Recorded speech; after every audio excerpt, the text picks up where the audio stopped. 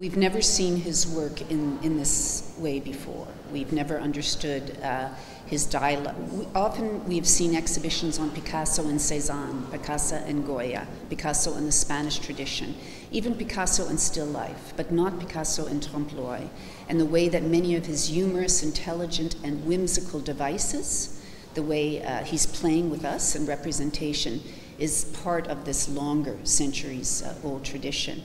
Particularly in the collage phase, once they introduced real material artifacts into the picture, like newspaper clippings and trompe-l'oeil wallpapers, that this game of what is real and what is fake, of truth and falsehood, and of what is original and what is a copy, all come into play. It's serious fun.